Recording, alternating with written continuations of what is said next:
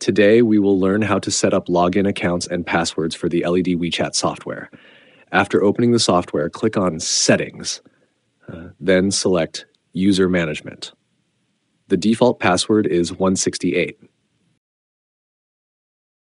After logging in, you can modify the administrator password in the user management interface.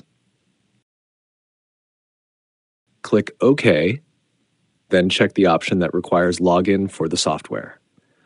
Let's see the effect. When you open the software, a login interface will appear. You must enter the correct password to access the software. Next, let's see how to add a regular user. Click on Settings, then User Management, and log in. After entering the User Management interface, click Add. In the User Settings interface, enter a username and password.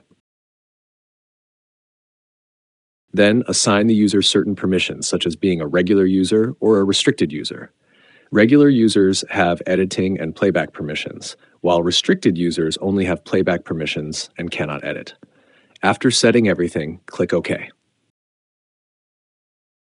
Let's see the effect.